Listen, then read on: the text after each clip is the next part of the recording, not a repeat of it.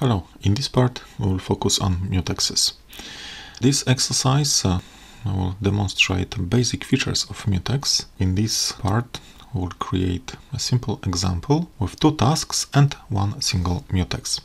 So I'm starting with STM32 Cube IDE. You can use as well STM32 Cube MX and your preferred toolchain. So I start new STM32 project. My microcontroller is STM32 L476RG, but you can use any other STM32 device. So L476RG, this is my part. I will name my project 9_mutex_basic, and I will wait for pinout of my microcontroller. As I told you, in the project we will have two tasks, task 1 and task 2 on equal priority, and one single mutex, and both tasks will perform some actions holding the mutex, just to be sure that only one task is performing some action at, let's say, one moment. It can be used, for example, to have unique access to some communication peripheral. Okay, from hardware components we would need only the debug interface, so I go to System, Core, Sys, and within debug I'm selecting Trace Asynchronous SW to have SWD, and to have single wire output, which is used for single wire trace. It is quite convenient way to communicate between, let's say, the tasks or interrupts and the console within Cube IDE environment. Okay, the next point we would need to change is a time-based source, which is used for HAL libraries. So this is the timer which is used for timeouts and delays within HAL functions. By default it is SysTick, but as SysTick will be used by operating system, we will select other timer. Timer 6 is a good candidate because it doesn't have any input nor output channels, so it's a good choice.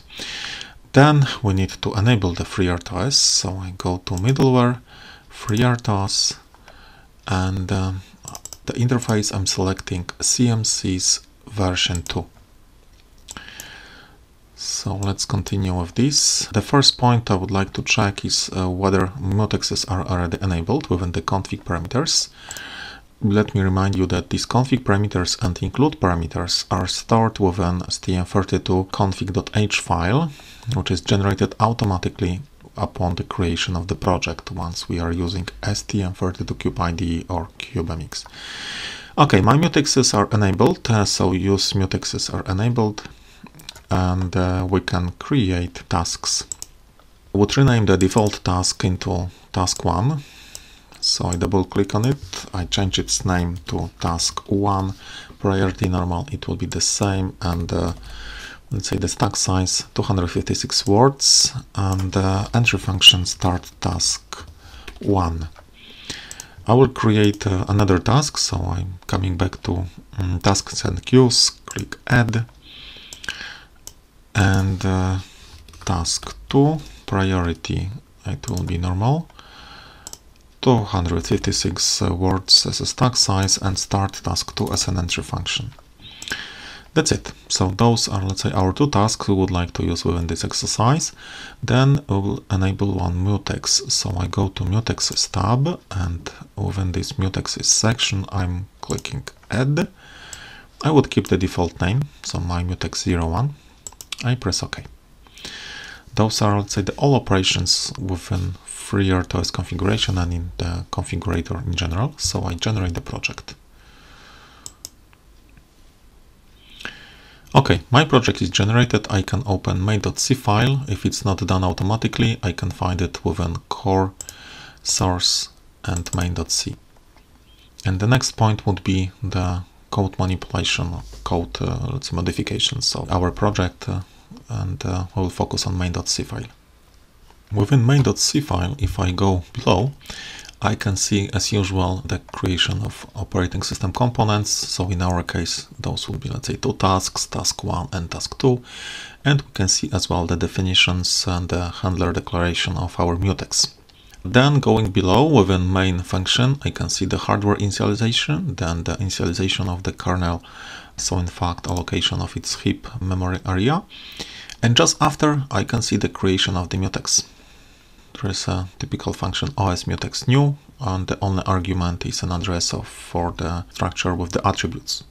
The visible attributes for us is the name, which we specified within configuration part, and the rest of it contains the pointer to the structure of the mutex where it holds its configuration and parameters.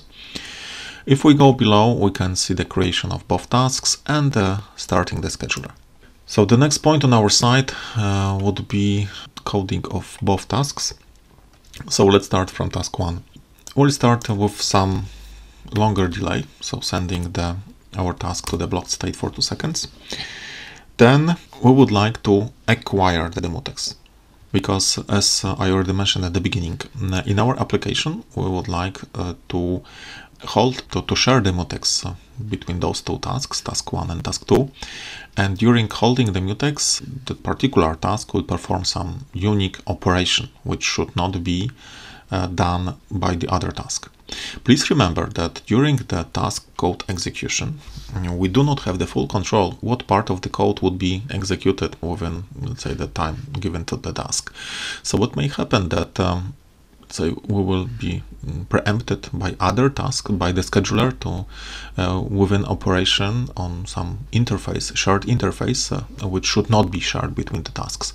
So sometimes it is important to really block the resource using mutex in this case, to be sure that the operations on this interface will be finalized by the given task before it will be given to the other task. This is the purpose of our exercise. So after our task will return to the run state from blocked state, it will try to collect the mutex.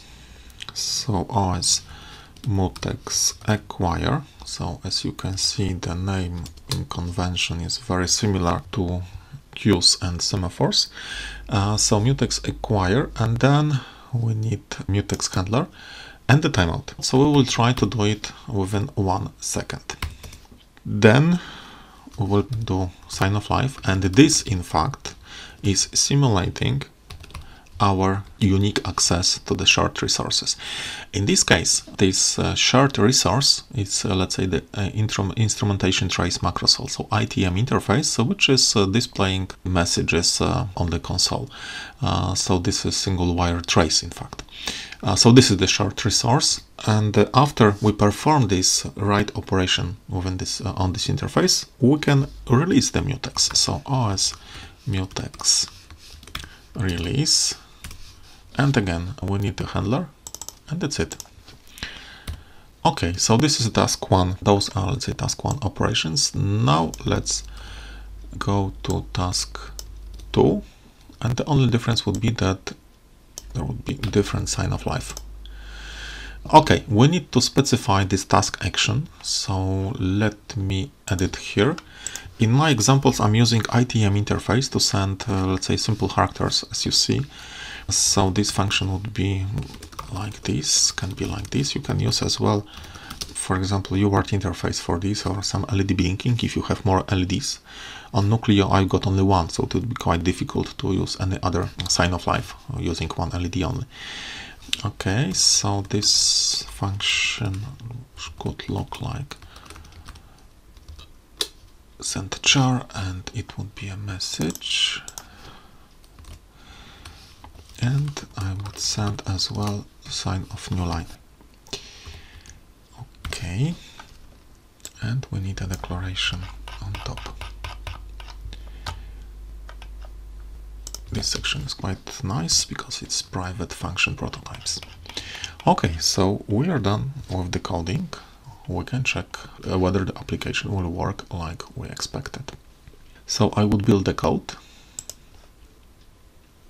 In the meantime, I'm connecting the board as well, and I can start a debug session. Okay, I click on the back icon to start a debug session. Within the debugger tab, I'm enabling the single wire viewer, and I'm changing the core clock to 4 MHz, which is our case. And then I start a debug session. Okay, we will need the single wire viewer ITM data console. I've got it already here. In case you do not have it, please go to Quick Access, enter SWV, and please select this line with this monitor icon over here. Once done it, you need to configure it using this icon. Select enable port, let's say 0, and start tracing by pressing this icon. Once done, I can just start code execution. And we can see execution of our code one by one.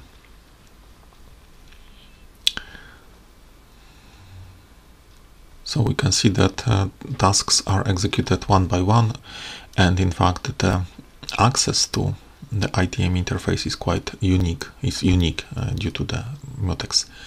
So that's all for this exercise. In next one we will change a bit the code, and we will compare the behavior of the application by replacing mutex with the semaphore. So thank you for watching this video.